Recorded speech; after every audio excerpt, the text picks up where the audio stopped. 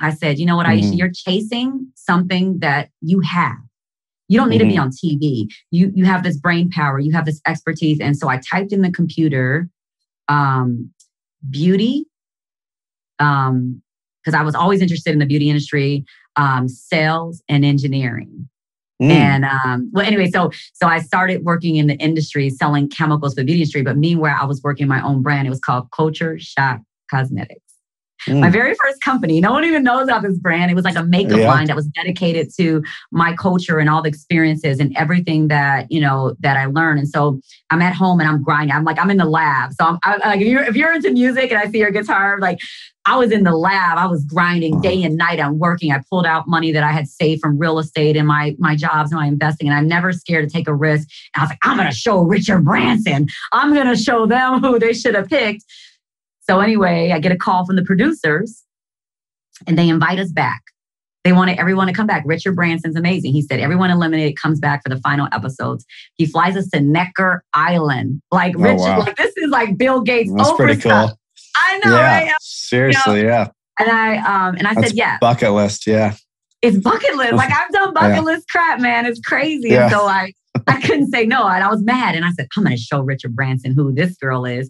So they fly us to Necker Island and to film the last week, which was like the finale, the episode to see who won. Sean Nelson of Lovesac, Lovesac Furniture. Sure. He won. Yeah. He won. I think he was always predetermined to win, but he won. Sarah Blakely came in second, which is hilarious. And then there was a slew of other entrepreneurs I'm still friends with to this day.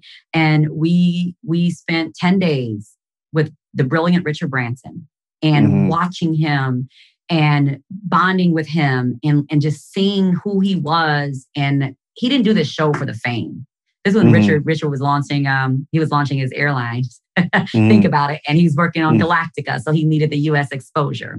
And he's just brilliant. He's amazing. And I spent 10 days and he said, so Aisha, what have you been doing since you've been home? I said, I was throwing darts at your picture. So anyway, fast forward, we filmed the episode, it's done. And that's when the magic started. I came home and it was so inspirational to see him. And I believed I belonged. That was the first time in my life where I felt like, I was in this predominantly white institution. And the comments that were made about me as a woman of color, like in this industry, there's so many stereotypical things as a Latina woman. I hung with another Black girl, like things that were said about her. They talked about certain things that should not be talked about. Like they're stereotypes. And I used that as my motivation. I came home and that was it. I quit my job. I had a 6-figure job.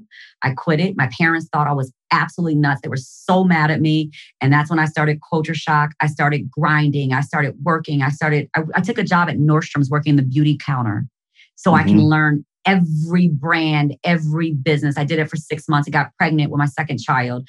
And then I was working, selling chemicals. I'm calling on Unilever. I'm calling on Luster Products. I'm calling on all these companies. I'm like the brains behind the brand. I'm teaching them how to make the products. I'm telling them the claims. I'm doing the things. I did this for 5 years.